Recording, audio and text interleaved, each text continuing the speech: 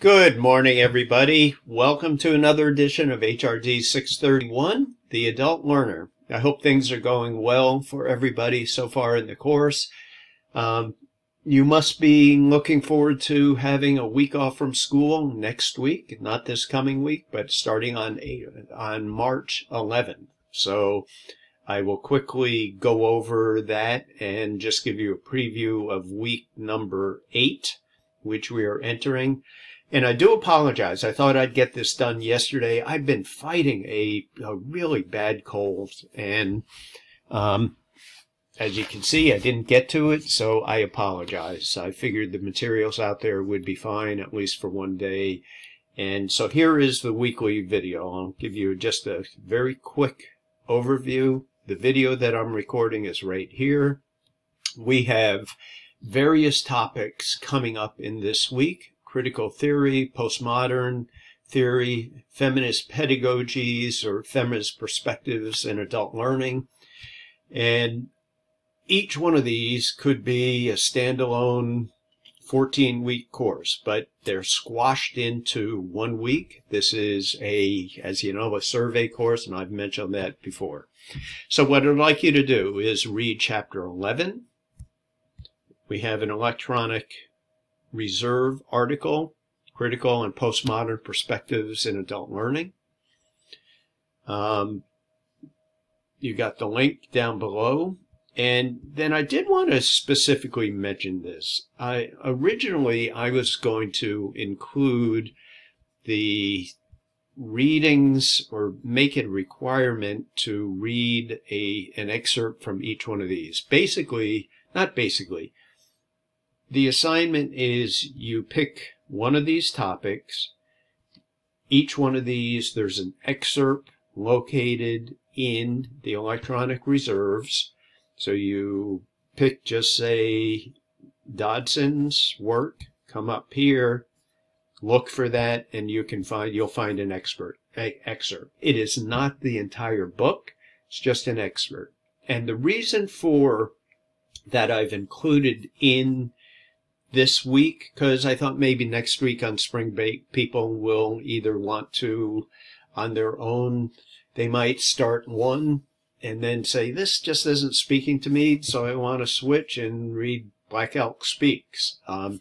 The idea behind reading this is learning about how other people learn. And it could be Taylor's book, How Does Taylor Learn from Having a Stroke? Which is a pretty deep, profound way of learning.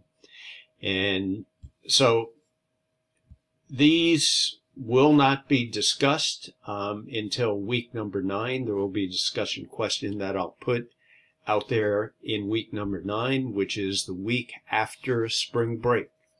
So once again, if you have time and you want to kind of explore some of these, you'll have all next week, which is spring break week, to do that. I have a PowerPoint,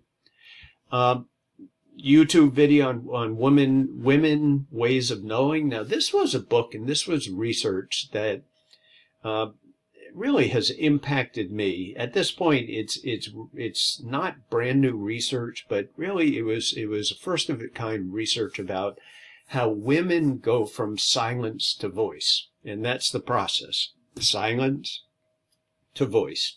And I've had numerous students over the years say to me, well, is it just women that do that? And my answer is no, it is not just women. But based upon the research in here, and I'll just tell you a quick story. When I was working for the Maine Forest Service, a group of us got together. We received money or received grant money, and we put together a program for women owning land, meaning forest land, in northern New England, Maine, New Hampshire, and Vermont. And we put a program together specifically based upon how women generally learn. And I hate to even say that now, because women learn similarly to men and vice versa. But what the early research was showing were things like women like to learn in a collaborative basis. Women do not like to be put put down or feel intimidated. And I can tell you a lot of the organizations that support small wood landowners or people that own forest landowners in the United States are generally run by men.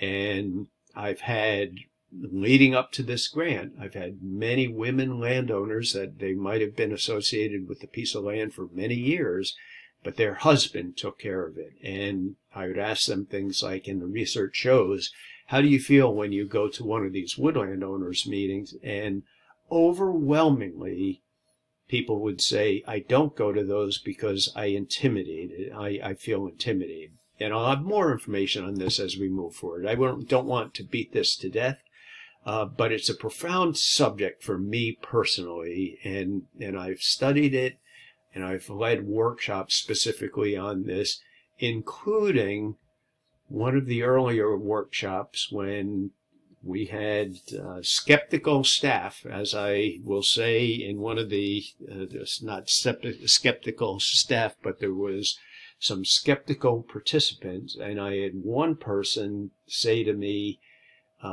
after the workshop, you, meaning me, you need to work on your self-esteem because you are, this is a true story, you are the expert in this subject and you need to come across as an expert in the subject.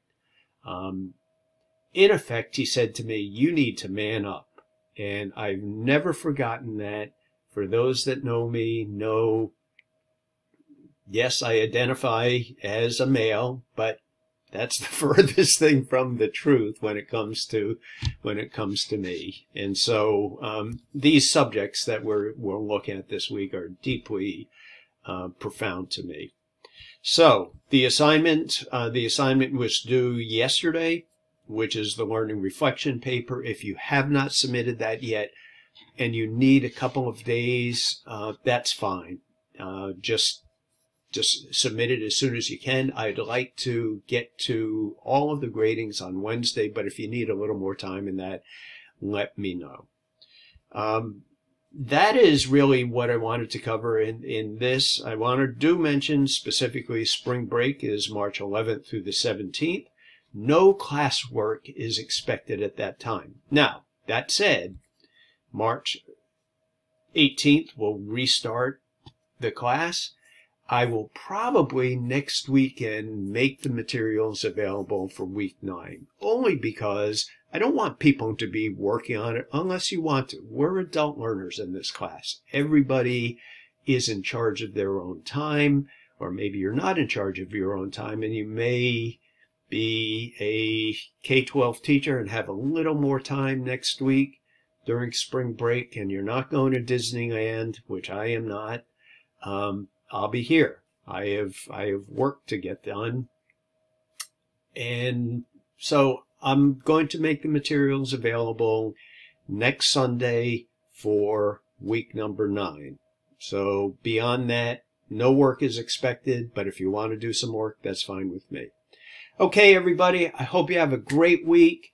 If you have not submitted your paper yet, please do so as soon as possible. If you're struggling with it and you need some help, please reach out to me. Okay, we'll see you online, and I hope you have a fabulous week. Bye, everybody.